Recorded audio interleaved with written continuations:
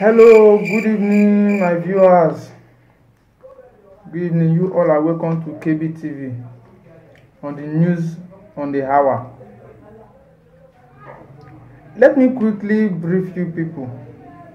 The news we have this evening is that they used to say that wetin person no know, no dey kill am.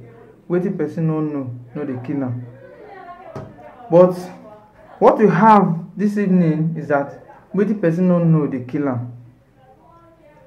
Yes, wetin person no know dey kill am. Because na wetin person no know na him kill my grandfather. My grandfather died of wetin he no know. Yes, my grandfather died of wetin he no know. Now he don die, we have forgotten am. Okay, let me quickly brief you now. Somebody will buy a land, he will lay a foundation, he will start building.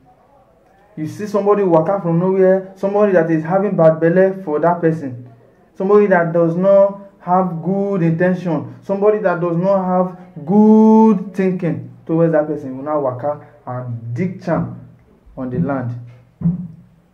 The owner of the land will now come, he will now waka and enter his land. What will happen? His leg will now begin to big. When his leg will not begin to big, or his belly will not begin to big, or his yansh will not block, or they will knock him deaf and dumb. You know it. They try talk now. You dey watch film, and it dey happen for real life. Now wetin I don't see now, they try talk so. KBTV, now be the ogbonge TV be like say they bring news, they bring reality.